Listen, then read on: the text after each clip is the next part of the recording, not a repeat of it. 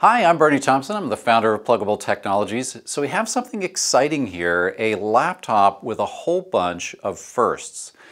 This is one of the first Chromebook laptops that supports Thunderbolt 4. And it does that in the context of Intel's EVO platform, which has a number of different kind of hardware features that are standardized so that if you buy a laptop that supports Intel EVO, you're going to get all of these features. And a key one among those is Thunderbolt 4. The other thing that's interesting about this laptop is it's a Chromebook laptop. So Chrome OS, of course, is, you sacrifice the ability to run kind of native apps, but really a lot of what a lot of us do nowadays is on the web, and these sorts of systems are much more secure and lower cost if you do all your work on the web. And Chromebooks have really taken off in the last year. I mean, especially in the pandemic, there's been a huge increase in Chromebook sales, and it's kind of exciting to see some really high-end Chromebooks come out.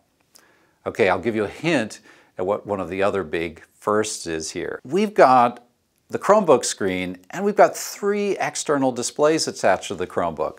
So I can go here and take this window and just drag it between these 3 displays easily, and of course down to the actual Chromebook laptop screen itself. We've never had a Chromebook that could do this before, and every one of these 3 displays is running 4K resolution at 60 Hertz. So how does this do this? This is a pretty high-end feature set here, and as far as we know, a first on Chrome OS. Well, again, the underlying hardware, the Intel Xe graphics and the EVO platform are providing all the basic capabilities, and Acer is just one of the first Chromebook makers to kind of expose all of that with Chrome OS attached or installed on the system. So how are the 3 displays specifically attached? Well, the Spin 713, which is this model. So Acer has had a Chromebook Spin 713 Chromebook line for a while. You have to be careful. You have to buy the new enterprise version. It's $700 retail, and it has the Intel EVO platform, which is Intel 11th generation CPU. So that's some of the ways that you'll be able to tell it apart. But there's this one model that's new that has these features, and it has an HDMI port on it. So one of these 4K displays is connected from the HDMI port that's exposed right out of the Chromebook. These other 2 displays are being attached through a pluggable TBT3 UDC3 docking station. So this is actually a Thunderbolt 3 dock that supports HDMI and DisplayPort out the back, and it includes a DisplayPort to HDMI adapter, so you can get dual HDMI out the back of the dock. And you get a whole bunch of extra connectivity and ports, including extra USB ports, wired Ethernet. And it fully charges, it's capable of charging actually laptops that are even more power hungry than this Chromebook, and certainly for this Chromebook it provides more than enough power to charge the Chromebook at the full rate. So if you only want 2 displays, all you need really is a single cable back to your Chromebook, and it'll both charge the Chromebook and get you 2 4K displays at 60 Hertz. So really exciting.